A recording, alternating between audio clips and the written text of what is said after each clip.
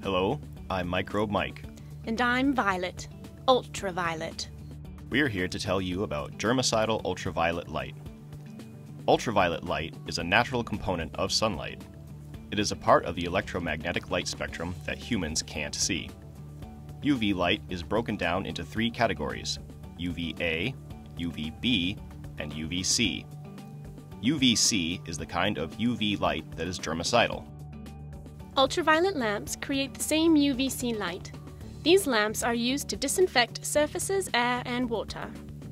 As mold, germs, and other microorganisms pass through the UVC light, their DNA reacts to the UV and is broken up, rendering the microbes harmless. So when we come into your home, I help prevent them from making you sick.